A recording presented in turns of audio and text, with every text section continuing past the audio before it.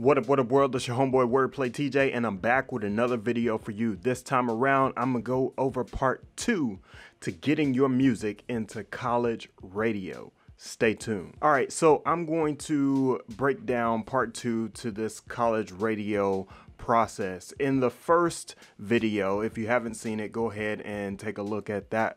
I talk about how to organize your files, get those things together, and get them ready for your college radio submissions. In part 2, we're going to finish up talking about all of those steps and then show you how to get your music out. So this is going to be pretty intense. So get your papers ready, get ready to take some notes, and yeah, let's get an understanding of it.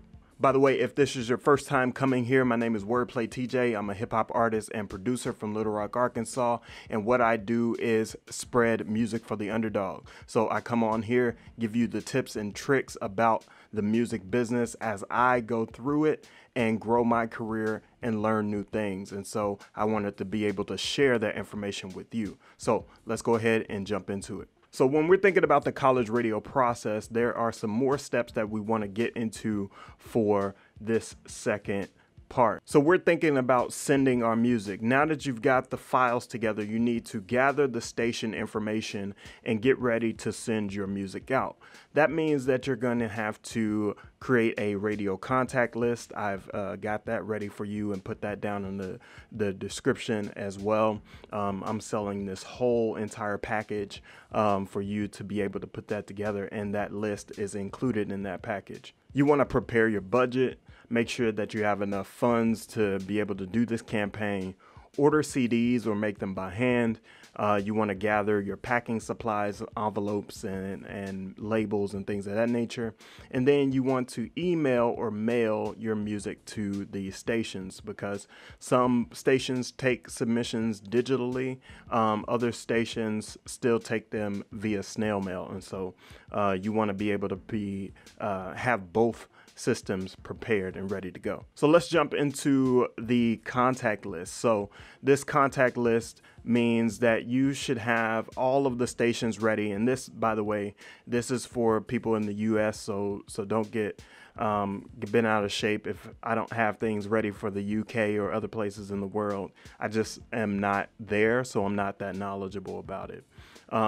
You must start with a contact list for all stations in the United States. Download my guide available on my website. It is in the description again. And then work through that list to identify stations that you would need to email or mail packages.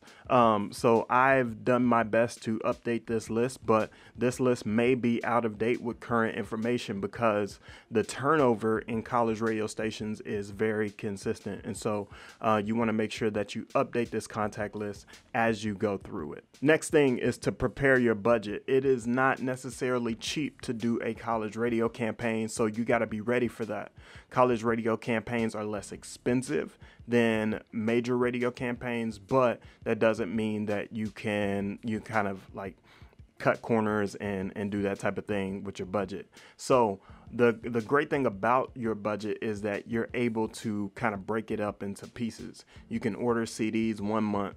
You can order packing supplies the next month, and then you can ship everything on the final month. So breaks like winter break and summer break give you the opportunity to kind of spread that process out over several months. And that's what I recommend if you want to get into college radio. If we're looking at this page right now, so it's about $200 for CDs, $25 for the mailers, $10 for labels, and then the shipping costs.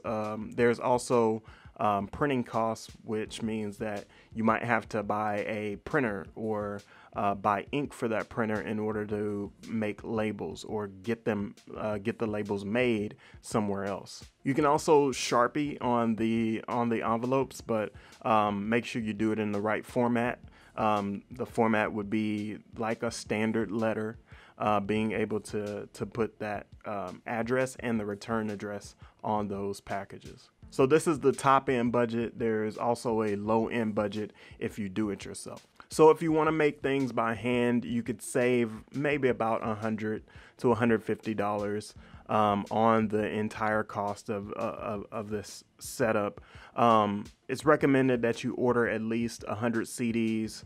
You can make them by hand, reduce the cost, but you'll need blank CDs, you'll need a CD burner, you'll need CD labels, a stamping tool, sleeves, and you need a printed album cover that's at least 4 inches by 4 inches, and you can print those all on one page.